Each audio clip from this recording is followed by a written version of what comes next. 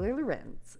Thank you for joining us at Tumblr today. Thank you so much for having me. So you have a book that just came out. It's called Extremely Online. Can you tell us a little bit about it? Yeah, it's about basically like the first kind of 20 years of the social internet and the rise of the content creator ecosystem, and kind of how it became, well, basically like a $500 billion industry, and sort of changed our media landscape. And I love that it starts off with blogging and specifically with mommy bloggers because they were such a huge new thing on the internet in the early 2000s. Yeah, they were such internet pioneers, and I feel like they don't get enough credit for what they were doing. They were very much the first influencers, content creators, whatever you want to call it. They were kind of the first average people to start really building brands on the internet and then monetizing those brands. The monetization aspect is really interesting to me because like you write, there are certain bloggers who got very big in the mommy blogging blogosphere, and when they started, running ads, was there backlash to that? There was so much backlash. It was kind of crazy. I went back and I found Heather Armstrong, who's kind of the most famous mommy blogger. In 2004, she put ads on her blog and wrote this extremely apologetic post that was basically like, this has become a full-time job for me. Like, I'm just going to put a couple banner ads. I hope you guys are okay with it. And people literally went ballistic on her. Said she should have her children taken away, and just all of this horrible stuff. And a lot of it was from actually the traditional media, as well as kind of like internet commenters that were just really angry at the notion, that women would try and make money online, I guess. You mentioned traditional media. I feel like a running theme is traditional media trying to push back or adjust to the changing internet landscape, whether that was, blogging points, talking points memo, or to, the different various social media platforms that have come around and come and gone over the years. Yeah, it's so funny.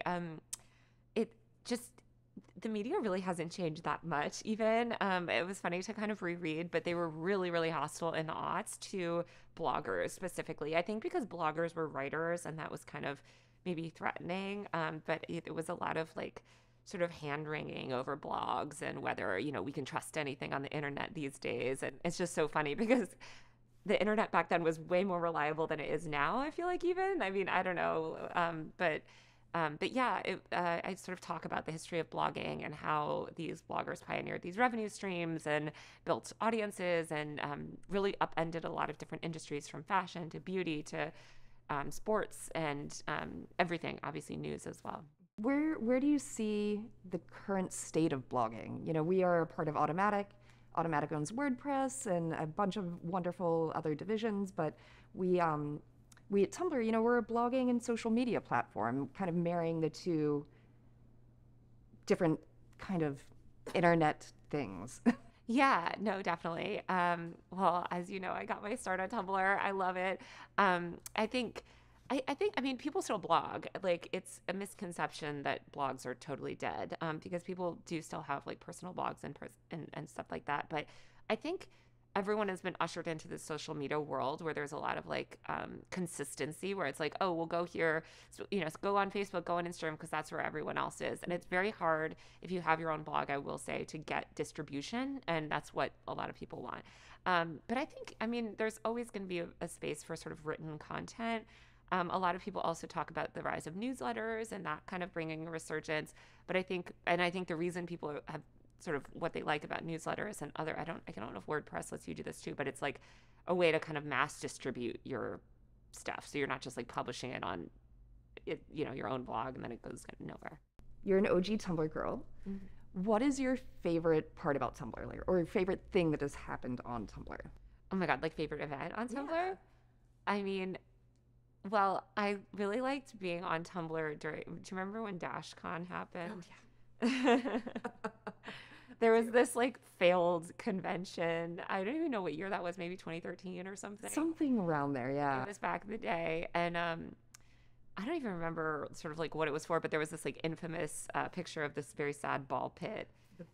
And I love, I will say, like, some of my favorite moments online are when there's some, like, honestly, the Firefest as well was a fun day. Mm-hmm. Like, it's like when things are just going awry, and not I hate anybody like losing money or whatever, but it's just, yeah, it was fun online. And The chaos. chaos. I also remember Tumblr. I mean, yeah, there's been a lot of like fun sort of like pop culture moments on Tumblr, I think, too. Yeah, the most recent one is that I love and I'm obsessed with is Goncharov from last year, which is a fake Martin Scorsese movie. Oh my God, wait, yes. Yeah. And it was such a fun like example of like Tumblr as a community just running with a joke and Yeah. like committing to a bit. And it got to the point where like Martin Scorsese's daughter did a TikTok where she like showed a text that she asked him about it, and he knew what it was. He was like, "Oh yeah, I remember making that movie." It's chaotic and super fun. I love it. I love those like inside jokes that happen, between Definitely. members, like just with the community. It's one of my favorite things. Is there anything since the book has been published, or since you had to turn it in, and is there anything since you completed the book that has happened on the internet that you think, oh, I wish I had been able to write about that? Honestly, no, not really. Only because I feel like we're entering into a different era of the internet. How so? Just there's a lot more chaos. Like I think I write about the rise of this specific sort of model of social media, of broadcast-based social media, where it's like one to many. Everything is default public. Everything is default permanent. And I don't think people like that anymore, actually. I think people want to spend time with more private communities. They want more ephemeral media, or they want algorithms to deliver stuff sort of directly to the audience that they want to reach. And then also just like with Elon taking over Twitter and like the death of that and what it spawned, like I just think that it's a little bit of a transition phase. Mm-hmm. So my book ends in kind of 2022, right, not too long after the pandemic happened and kind of everyone became online. Yeah. But I do think that the next sort of 10 years of the social internet might look a little bit different. The anonymity is interesting to me because one of my favorite things about Tumblr is that it can be as anonymous as you want it to be. Like you don't have to, you can choose your own URL. You don't have to tie your name to it. There's so much of the internet feels very performative in a way that on Tumblr it feels very much not performative. It's very there for people to like connect with other people who are passionate about the same things that they are, which is, I think, a really nice kind of like breath of fresh air, especially to younger people. Yeah. Gen Z, we have a huge percentage of our daily active users are Gen Z, and we really see them coming to a place where they can just be themselves. Yeah, which is really rare on the internet. I think especially, I mean, I saw Elon talking about rolling out like a real name policy on Twitter, which I think would be horrible. Like and on TikTok, it's like you kind of have to put your face. I know some people don't put their face on TikTok, but like I think there is a lot of pressure to put your face on the internet on all these platforms and make video content, and it's very hard to be anonymous. And so, yeah, I appreciate that part of Tumblr as well. Yeah, it's fun. It's just a fun place. Yeah. Well, I just think also like it's so important to have anonymity on the internet, just for self-expression, and also just because like we all have this like growing digital footprint everywhere. And I mean, yeah, I wish I used a pseudonym now. Like if I could do it all over again, I would use a pseudonym on like everything. Right. Yeah. The pressure to be yourself and be present on all of the platforms can be exhausting. Yeah. Well, Taylor, thank you so much for coming to the office. Thank you for having me. Everyone, go check out Extremely Online. It's available now from your local bookseller. Thank you so much. Yeah, I hope people love it. And there's a bunch about Tumblr in there. So yes, indeed there is. The one chart in the whole book is a Tumblr chart. Yeah, the F yeah one. Yes. Mm-hmm. Awesome. Thank you.